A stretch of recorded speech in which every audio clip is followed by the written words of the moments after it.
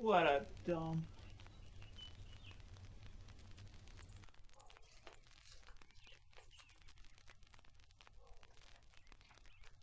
Hello, Professor.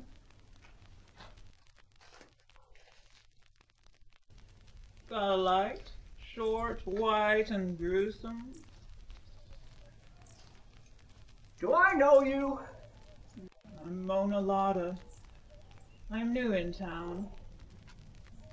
I know you from your talkative friend, Mr. Fitzgerald, who is supposed to meet me, but he's late, as usual. And you know, time is money. Ah, yes. I've heard that. I should warn you that you shouldn't be in this unseemly neighborhood alone. By yourself. Alone. Without anybody. Alone.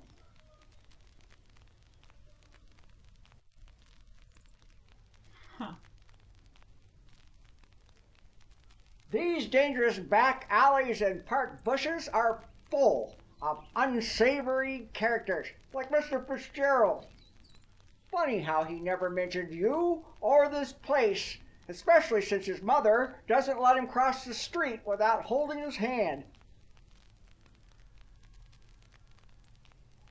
I'm looking for Mr. Fitzgerald myself, to keep him out of trouble and to make sure everything goes right for his promising attempt at a record for the world's longest nose hairs. I'm his trainer and his manager.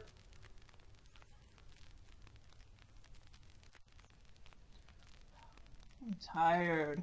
Are we going to keep talking, or are we going to get down to business? Just so you know, if you find your little friend, it is Wednesday. Happy Hump Day, 2 for 1 special. So far, haven't made a dime. Especially not since the crash. Especially in this damn park.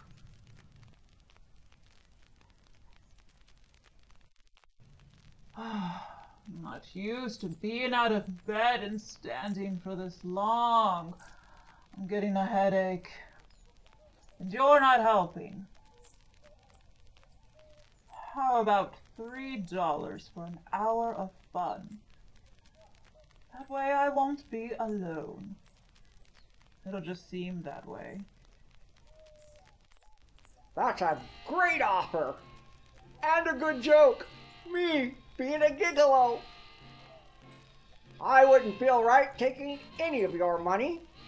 What with so many people standing in the bread line?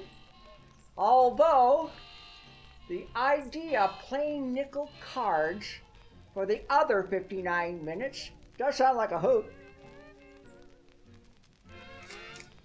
What's the matter? You see Fitzgerald? How's his nose hairs look? Shh! I'm keeping an eye out for cops. Cops?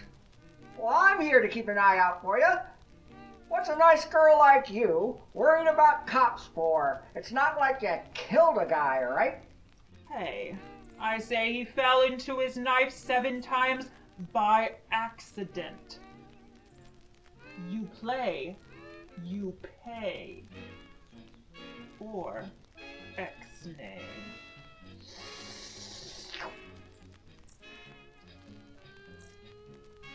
All this conversation's taken a nasty turn I didn't see coming.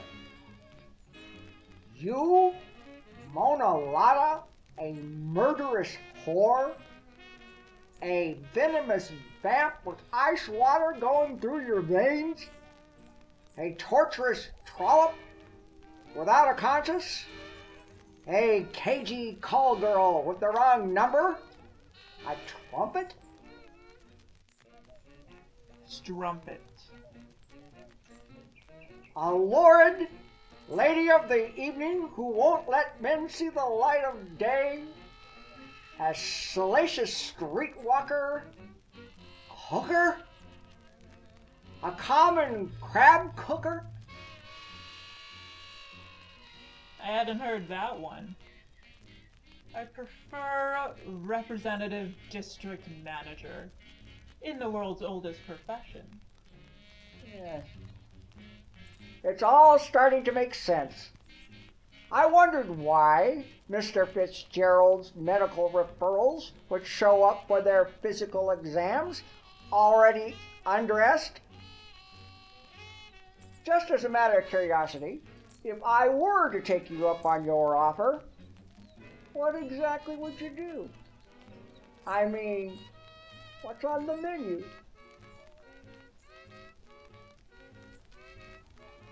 Ah, yes, the reverse cowpoke. Would that be you or me in the side saddle?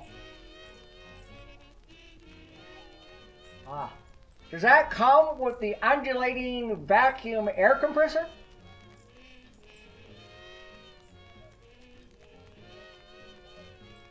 Ah, does the monkey come with his own tutu? Now that's a physical impossibility. I should know. I'm a doctor.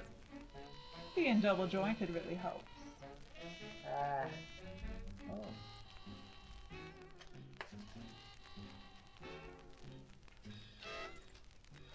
Oh God! I've got to get out of here! What is it? The cops? Worse! It's Mr. Fitzgerald! I don't think you see me. Here's $1.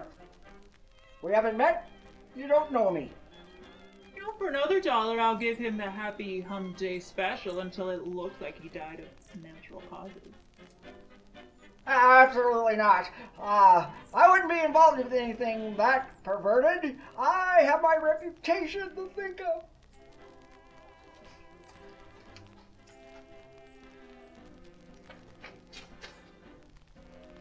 What a way to go. What a schmuck. They fall for it every time. Aw, hell, it really is Fitzgerald. He looks like he snorted a squirrel up his nose. It's times like these I realize prison really wasn't so bad.